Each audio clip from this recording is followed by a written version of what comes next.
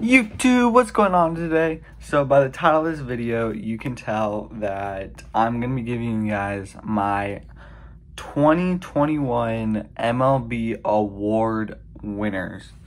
Now, these are the guys that I think who are going to win, as the MLB season is just two days away. 2 days away. Let's go, baby. So happy. But I'm going to give you guys my opinion on who I think will win the AL MVP, NL MVP, or the MVP awards, the Cy Young awards, and the Rookie of the Year. Now, for these awards, I'm going to go dark horse, the runner-up, and then who I think will win it. So for the AL Rookie of the Year, my dark horse is Taylor Trammell, as he has had a phenomenal spring. He made the Mariners roster, and he is going to absolutely go off for the Mariners, I feel like. And as him being paired with Kyle Lewis in the outfield and Kyle Seager, a little bit more, I guess, like the lineup's getting a little bit scarier in Seattle, that's for sure. But he's going to be my dark horse. Now, for coming in second in the AL Rookie of the Year voting, I have Ryan Mountcastle. Yes, I do think Ryan Mountcastle is going to have a great year, but he is on the Orioles. I don't know how much that'll affect him. I don't think he could carry his team a little bit, although it's not the MVP award. But, like, I think he's going to have a phenomenal year, as he can absolutely rake. Now, my winner for the AL Rookie of the Year is Bobby Dalbec. How could you not pick this guy? Although I'm a Yankees fan, I hate picking a Red Sox, but it has to be done. Bobby Dalbec has power. He showed that in spring, hitting absolute tanks in spring. He can drive guys in, and he's in a very deep Red Sox lineup with JD Martinez, Rafael Devers, Xander Bogaerts, Alex Verdugo, Christian Vasquez can even be thrown in that conversation. And he's going to be the starting first baseman in Boston. So, yes, I do think he'll win the AL Rookie of the Year. Now, moving on to the NL. My dark horse is Alec Bohm. I don't know if he's actually still considered a rookie, but if he is my dark horse to win it. He's in a good Phillies lineup. I do think there's a possibility he can win it. But in number 2, I have Dylan Carlson finishing second. He is in a great lineup in St. Louis. He has power from both sides. He has contact from both sides. He has great defense. He's going to be a huge talent in St. Louis for years to come. That is for sure. But I think the Rookie of the Year is going to be Ian Anderson. Now, I don't know if he is still considered a rookie, but he is an absolute stud. He is a phenomenal changeup, a really good curveball, plus a fastball that can sit 96, 97. And we all saw what he can do in the postseason in, like, the big moments. That kid was electric. He had electric stuff during the regular season, too. I most definitely think he is going to win the NL Rookie of the Year. I think he'll have, like, he might even be in this Cy Young conversation. Like, I think this guy's going to finish with, like, a 3.2, 3.1 ERA. Like, have maybe upwards of, like, 150 strikeouts. Have, like, or I should say more upwards, like 180 strikeouts. I feel like he's going to have 100, like, 80, or 150 to 180 innings pitched. Like, this kid is going to be special. Now moving on to the Cy Young Awards. In the AL, my dark horse to win it is Dylan Bundy. Now, you could think I could go with, like, Kenta Maeda, Hyun-Jin Ryu, right, as, like, my dark horses. But, like, those are kind of guys that you already know that have potential to win the Cy Young Awards.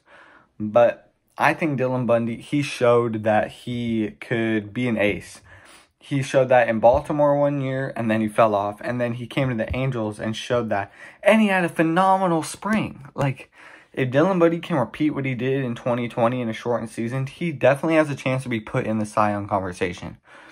But for my number 2 is going to be Shane Bieber. Yes, he just came off a Cy Young year. Yes, he won the Pitcher's Triple Crown. But I don't think... He definitely has the stuff, too. Don't get me wrong. And Cleveland always has good pitching. Like, that's not the problem. But I don't think he's going to beat my boy, Garrett Cole, baby. Garrett Cole is going to, like, absolutely dominate this year, I feel like. He's going to go on a rampage. He's going to be like, you know what? I'm going to lead the Yankees to the World Series. I'm going to go out there every 5th day and win. I think maybe he goes undefeated. Who knows? But I definitely think Garrett Cole is going to be the AL Cy Young Award winner. Now moving over to the NL. My dark horse is Max Fried. Max Fried had an absolutely strong 2020. He had a pretty good 2019 too. And then his 2020 postseason was or I should say against the Dodgers, it was But how do I put this? He definitely has the stuff to be a Cy Young Award winner, and I do think he could possibly win it. But my number 2, and this might be a shocker, is Jacob deGrom. I'm absolutely a huge Jacob deGrom fan. I was a huge fan of him like 3 years ago. I just loved his hair. And just watching him pitch, he looks so beautiful pitching, right?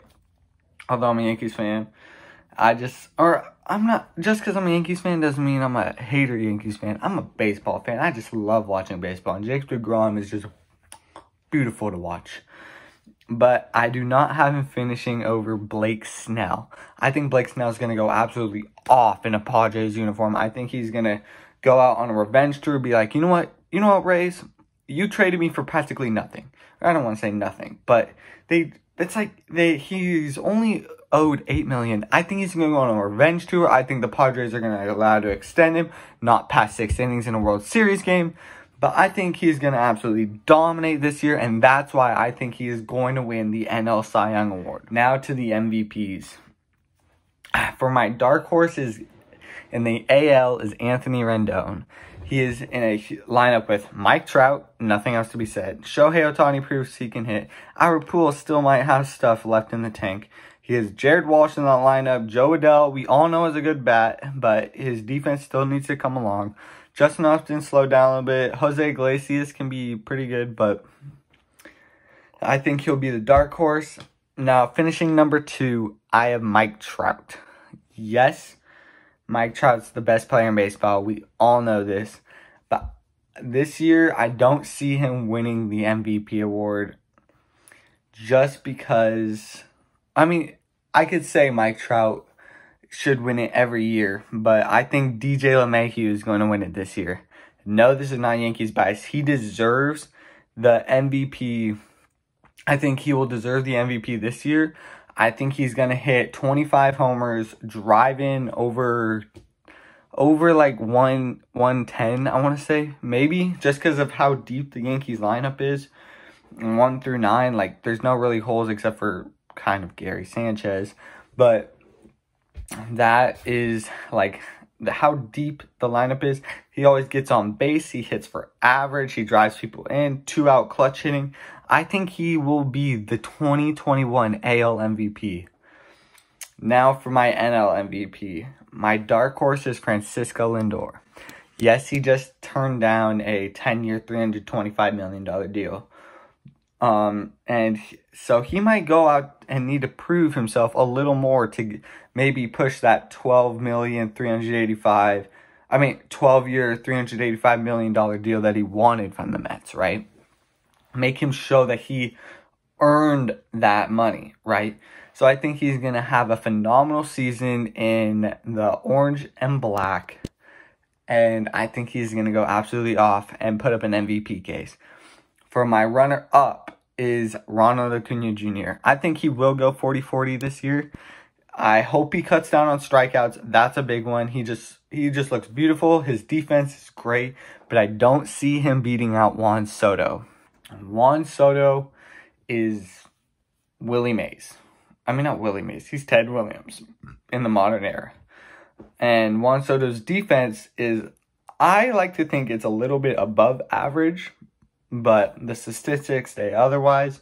But watching him, I feel like he's a little above average. I still believe in him to be a great fielder. Don't get me wrong. And I think his hitting will absolutely carry him in this MVP voting this year. As I think he's probably going to hit like 350, 340, something like that.